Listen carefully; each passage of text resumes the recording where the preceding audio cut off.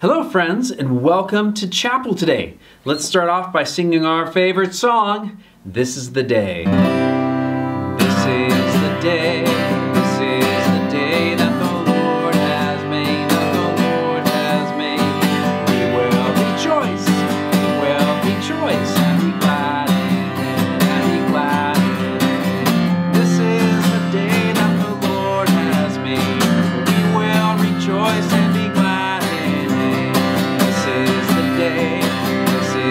day that the Lord has made. Hooray! This is the day that the Lord has made, that the Lord has made. We will rejoice and be glad in it, and be glad in it. This is the day that the Lord has made.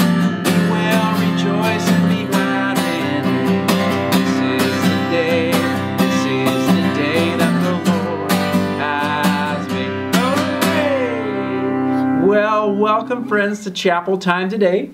Again, my name is Pastor Rob, and I'm so happy to get to be with you guys. And let's say hello to all of our friends. And before we say hi to our friends, let's say hi to our very special friend, Pip the Penguin. Pip, wave and say hi.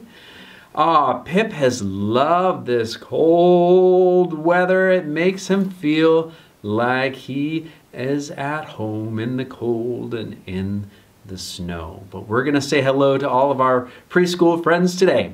So let's say hello to the panda friends. And hello to our toucan friends. And hello to our koala friends. And hello to our giraffe friends.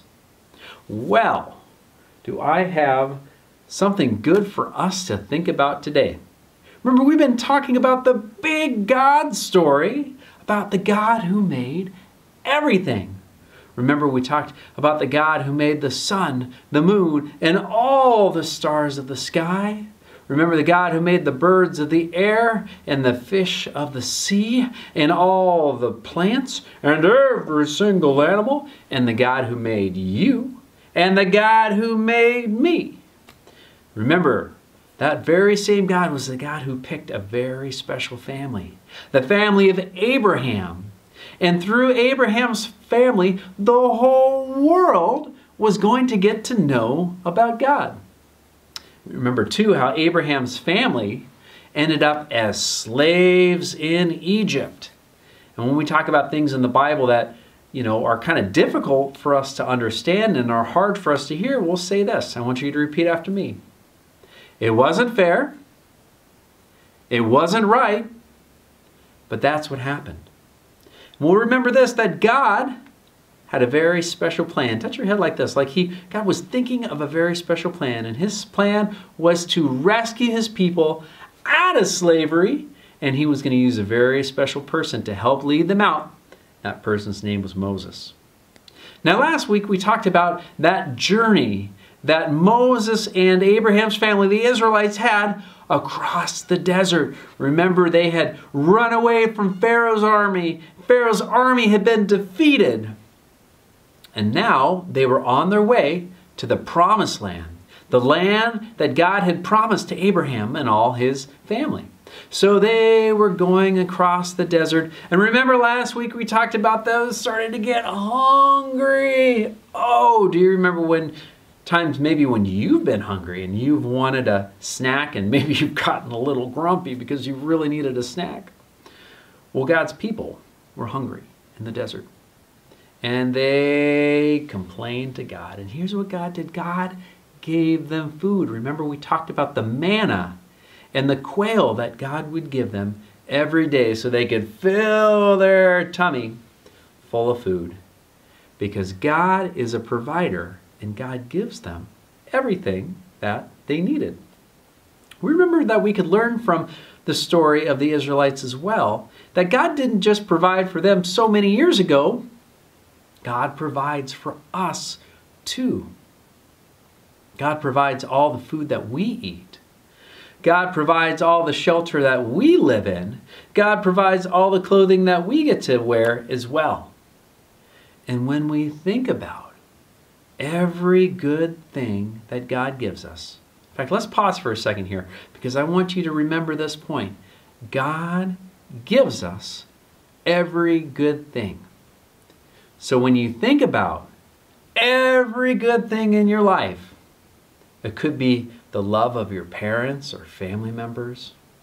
It could be your very favorite food. It could be maybe with the rainstorms we had over the weekend, maybe you saw a rainbow and it reminded you of God. Every good thing that we enjoy comes from God. And God gives us what we need. And we remember, tap your mind like this, tap your head, that we remember that God provides for us. In fact, Jesus talked about that too in the Bible, and I've got my Bible right here. This is one of my very favorite books because the Bible tells us all these stories of God, and I want to share with you some words of Jesus because Jesus talked about how God gives us everything and we don't even need to worry about it because God's a provider. Jesus says this, "Therefore I tell you, do not worry about your life, what you will eat or drink, or about your body or about what you will wear. Is not life more important than food and the body more important than clothes? Look at the birds of the air. They do not sow or reap or store away in barns, and yet your heavenly Father feeds them. Are you not much more valuable than they? Who of you by worrying can add a single hour to his life?" Jesus is saying this. God takes care of the birds. They never are worrying about where they have anything to eat because they can remember that God provides for them. And we can learn a lesson from the birds as well, knowing that God provides for us. We're going to stand on up. Let's sing some songs today. We're going to sing some of our favorites this week that we've been singing over the last couple weeks. So this first one, let's get our muscles ready. Let's see them nice and big because we're going to sing Our God is So Great. Here we go. Our God is so great, so strong and so mighty. There's nothing our God cannot do. Our God is so great, so strong and so mighty. There's nothing our God cannot do. The mountains are His, the rivers are His, the stars are His handiwork too. Our God is so great, so strong and so mighty. There's nothing our God cannot do for you. Friends, you want to try it faster? Let's give it a go. Our God is so great, so strong and so mighty. There's nothing our God cannot do. Our God is so great, so strong and so mighty. There's nothing our God cannot do. The mountains are His, the rivers are His, the stars are His handiwork too. Our God is so great, so strong and so mighty. There's nothing our God cannot do for you. Let's go slow. Our God is so great, so strong and so mighty. There's nothing our God cannot do. Our God is so great, so strong and so mighty. There's nothing our God cannot do.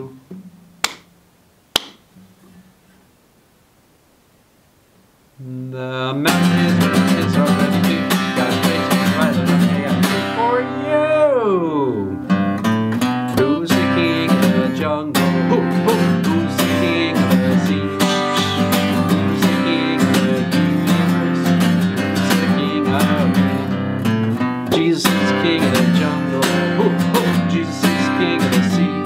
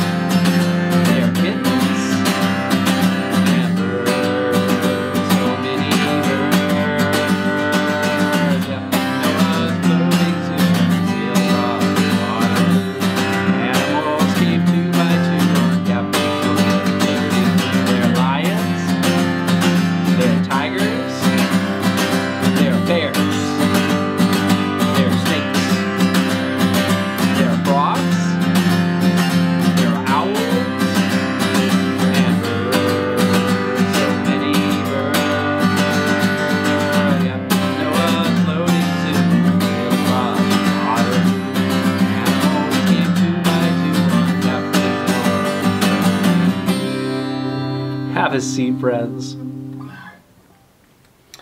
Well, friends, it is great that we can celebrate all of our birthdays today. All of these birthdays we're going to celebrate. So, if it is your birthday, we're going to sing for you right now at home. And let's get Pip. Pip's going to get in on this, and we're going to sing happy birthday on the count of 3. Ready? 1, 2, 3. Happy birthday to you.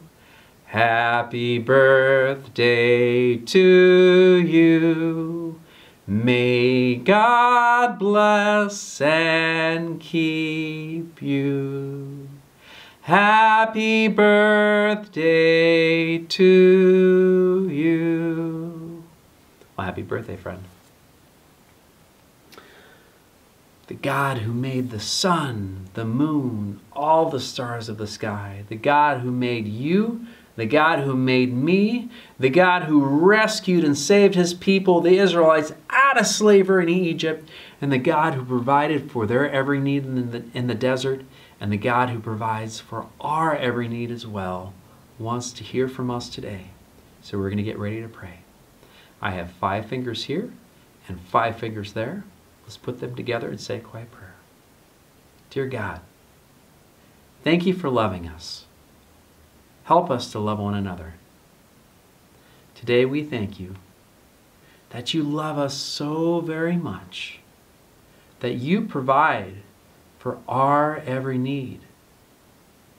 We don't have to worry about it because you give it to us. So Lord God, thank you for hearing our prayer. In Jesus' name, amen.